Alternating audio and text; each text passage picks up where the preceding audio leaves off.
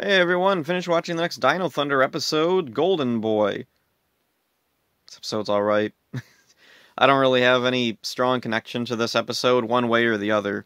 So, summary, the episode starts right up with a Megazord battle. And when the monster's defeated, Elsa and Zeltrax are watching through screens back at the island fortress, and they start arguing with each other about what it would take to make a stronger monster, and there's a weird bit where Zeltrax mentions Mesagog being a father figure to him. Alright, kind of weird. So they go on bantering for a while, and Zeltrax decides he's going to put himself into the genome randomizer, theorizing it might make him stronger. So he goes in and comes out not feeling any different, but then behind him comes Goldenrod, this little gold thing that kind of looks like him. Goldenrod calls Zeltrax father and tells him he wants to serve him, and at this point in the show, Zeltrax sees this little gold thing as a potential monster to send to fight the Rangers. And at Haley's cyberspace, Trent's busy waiting on customers. Cassidy is being rude, Devin tells her to stop, and when she doesn't, Ethan plays a prank on her, somehow hacking her laptop and making it scream at her when she presses buttons. It's a better prank than setting off the school sprinklers, I guess. Trent's father shows up and he tells Trent that he thinks this current job is beneath him and he should have a managerial position, and because this current job is beneath someone of his status, and Trent's like, I like this job though. Then Mercer leaves. Okay. I guess he just wanted to pop in and remind us that he's gonna be a villain later. Zeltrax opens up an invisiportal and sends Goldenrod through to get Tommy. Then back at cyberspace, Tommy's talking to Trent about Mercer, and he says after so many years of working with Mercer, Mercer never mentioned having a son, and Trent explains that he was adopted a few years ago after his parents died in an accident. And then Tommy's driving Trent somewhere when suddenly they realize they're being chased on foot by Goldenrod. Tommy stops and the monster attacks him. Trent leaps in to protect his teacher, and there's a really weird thing that goes on here. When Trent jumps in to defend Tommy from Goldenrod, he, jumps, right over the whole Jeep. And it's not drawn attention to or anything. This is apparently just something he can do, I guess. And also, let's see, there's a scene where Goldenrod picks up Trent and throws him, and he, hovers in the air a little bit. The wire work in this part of the episode is really weird and floaty. I've rarely seen this in Power... there are a few scenes in Power Rangers where, yeah, the wire works are kind of floaty, but for it to happen, throughout this entire fight is kind of weird. And the other Rangers arrive to help, and Zeltrax comes to take that Goldenrod back to the island fortress. Zeltrax tries to make his son stronger by putting him back into the genome randomizer. Trent makes it home, and he asks his father about why he and Dr. O don't hang out anymore, and his father tells him that, well, some people drift in and out of your life. And then Mercer goes on to inform Trent that he's bought Haley's cyberspace, and he wants to give Trent a higher position there. And when Trent tells him that isn't what he wants, Mercer says that, you sound ungrateful, and insists that this is what's best for you. The next day, Haley shows Tommy Mercer's paperwork. Tommy and Ethan decide to go see someone at City Hall about it, and Trent goes along, feeling partially responsible for all this. Tommy says he has a friend who works at the City Hall, Councilwoman Sanchez. How do they know each other? Whatever. Goldenrod and Zeltrax attack, and Trent and Councilwoman Sanchez go hide for cover. And while they're hiding, he's like, hey, I have something to discuss with you about my father buying the cyberspace. Tommy and Ethan are fighting Goldenrod and Zeltrax. Connor and Ethan show up. Zeltrax calls the Tyrannodrones, which made me wonder, where are the Triptoids? Where did they put them? Since they have the Triptoids, why didn't they mix them in with the Tyrannodrones? Send both of them at once.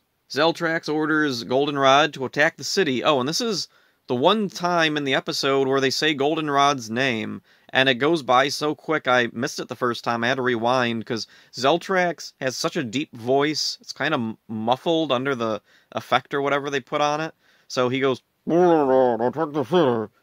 The Rangers get the Megazord, they fight with Goldenrod. Tommy joins in on foot because the Brachiozord is useless, and he uses his Brachio staff. He slams it to the ground, creates this big chasm that shoots up smoke and lightning somehow, and that destroys Goldenrod.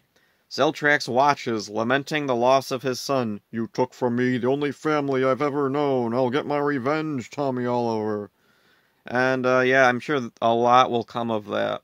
Very important. It's not important. So then Trent goes home and he sees an invisiportal. He touches it and gets transported away. Then Mercer arrives at the cyberspace, planning to tear it down. He's greeted by Councilwoman Sanchez, who tells him that his purchase has been put on hold thanks to his son. I'll talk about that later. Trent falls through the invisiportal right outside Haley's cyberspace, and Ethan goes up and he's like, "Dude, we saved the cyberspace thanks to your help." And Trent's like, "Oh, yeah." And then that's where the episode ends. Kind of a weird place to end it. Like, or, well, not really a weird place to end it, just weird to end it with Trent going through an invisiportal for no real reason. It's an okay episode. I kinda like it, but I don't know, it's really hard to say that I like it because it's just kind of bland and basic, and it's not, like, this episode needed a Beldorf, I think. Some parts of this episode are kind of weird. They feel like they're trying to lay clues about who the villains are. Zeltrax saying Mesagog is his father figure, Trent talking about his parents' death and Mesagog's absence and Mercer's prominence. Only one of those really ends up being like a real clue to something. Goldenrod stands out in this episode. He's a unique monster. Zeltrax actually bonds with him. It would have been nice to see some more of that. I think probably more of the episode should have been focused around Goldenrod and Zeltrax, but considering Goldenrod's going to be completely forgotten after this episode, I don't know if that's a good or a bad thing. Initially, Zeltrax doesn't see Goldenrod as anything more than another monster, but gradually, as the episode goes on, he sees him as, yeah, he's my son. I love him. And then at the end, he sees him get destroyed by Tommy, this guy that he supposedly has a grudge against. So it really feels like this should be a big moment for Zeltrax, but it kind of just passes by and then it's forgotten after this. Kind of disappointing. Cassidy and Devin are featured heavily at the beginning of this episode, then just kind of fade away, and then they pop up again when Tom and Ethan and Trent go to see the City Hall. For some reason, they follow them. I guess Cassidy wants to get an interview with someone, but couldn't she just go on her own? And then when Zeltrax and Goldenrod show up, they run out in front, and kind of similar to the other time Donkey Vac was attacking, they go out and try to interview him. When they're in front of the monster, the Rangers just disappear for a while. Do Cassidy and Devin have some kind of superpower that freezes the Rangers in time? Like, if they get in front of the monsters? And another weird thing, they get blown away into the bushes. Nobody cares. Tommy doesn't say anything. Ethan doesn't say anything. I mean, they get up and they're totally fine, but it's just kind of weird that civilians just got attacked by the monsters. They don't even say anything about it later in the episode. Anton Mercer comes off in this episode just below cartoonish villain. No matter what Anton Mercer says, there's always something behind it that implies that he has something more in mind than just what's best for Trent. This is similar to Mr. Collins and Wes from Time Force, where Mr. Collins was, like, he'd do things that you might consider in the wrong, but it's clear that he's, like, if there is anything wrong with them, he doesn't really see it that way. What he's doing is he's trying to, like, do what's best for Wes. And when Wes denies it, he's kind of confused. He's not mad at him or anything. He's just kind of confused because he's like, why would you give up an opportunity to make money? Because that's the main thing in his head, is what makes the most money. Whatever makes the most money is automatically the most good. And, like, Wes doing what he enjoys doesn't really occur to him. With Mr. Mercer, I don't know, it doesn't feel the same way at all. He comes off a bit more like Carl Zichter. He's, like, slightly below Carl Zichter, cartoonish villain. Tommy's talk with Trent implies that even more time has passed since that explosion at the beginning of Dino Thunder. Dino Thunder's timeline is really weird. Like, Mercer looks old enough for all this to make some sense, but Tommy doesn't look old at all. Maybe he had an Energem with him. The fight between Trent and Goldenrod is really weird. Like I said, Trent's thrown around and the wire work is really floaty. And it's nowhere near Power Rangers' usual standard. It stands out because of how it's often not even noticeable. During the Zord battle, Tommy joins, but not with the Brachiozord because it's useless. I'm kind of surprised the Brachiozord hasn't become a meme because of how useless it is. It really serves no purpose. Maybe it's part of the Ultrazord later or something? Tommy did apparently learn from last time, and he doesn't jump up at it, he stays back a ways, so he keeps his distance. Councilwoman Sanchez, really just the ending with her is kind of weird. This has not aged, this wasn't even good then. She really should have known better than to tell Mercer it was his son who convinced her to delay his purchase of Haley's cyberspace. That seems like really unnecessary information to disclose.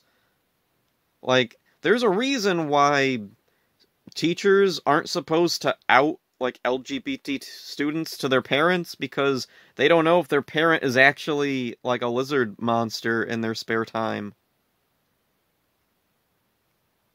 I know she doesn't know that he's a villain, and that there might be dangerous repercussions to him knowing this information, but... Come on, lady, don't out Trent to this guy. I don't know why you would do that. Oh yeah, Mesagog doesn't appear in this episode. That's really weird. Although, I'm wondering if maybe that was intentional. Mercer has a prominent role. Was this supposed to be a clue to his true identity? Also, Elsa's in this episode and does nothing. She really didn't need to be here at all either. She argues with Zeltrax at the beginning, but it doesn't really amount to anything. As a standalone episode, this episode's fine. It's definitely not one of my favorites, even so far this season. Game On's my favorite, along with the first episode. So yeah, not a lot to this one, but it's okay. Now that he's wet, he's completely useless. Just kidding. He didn't need the water to become useless because in his heart he knows that he never had a use.